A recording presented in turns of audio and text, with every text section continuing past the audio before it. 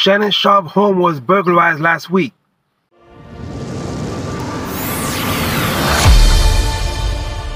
Hi, welcome back to the Professional Sports Enterprise YouTube channel. Let's get right into it. But before we do, please don't forget to subscribe and like this video and turn your notifications on. For every time I drop a video, you'll be the first one to get it. So let's get right into it.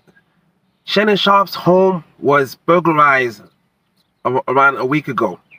And allegedly he lost around $1.2 million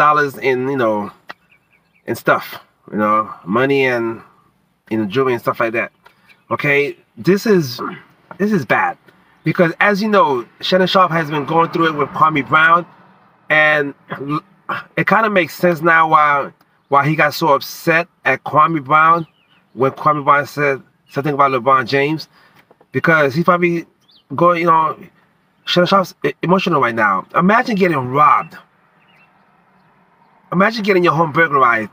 You work so hard, the honest way, lawfully, the hard way, playing football and stuff like that, and then just to have a whole bunch of chicken heads go into your house and just break in and just take stuff. That is not cool, man. That is not cool. Shannon Sharpe is definitely having a hard week, and that's why the beef of Kwame Brown, I hope it just ends, man. I hope it just ends, because at the end of the day, we all the good people need to stick together. Okay, Kwame Brown is a good dude. Shannon Sharpe is a good dude.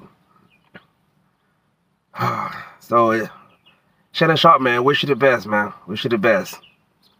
So, I'll see y'all guys next time. Look out for more videos, okay? Because more videos to come. See y'all next time, all right? Peace. And don't forget to subscribe.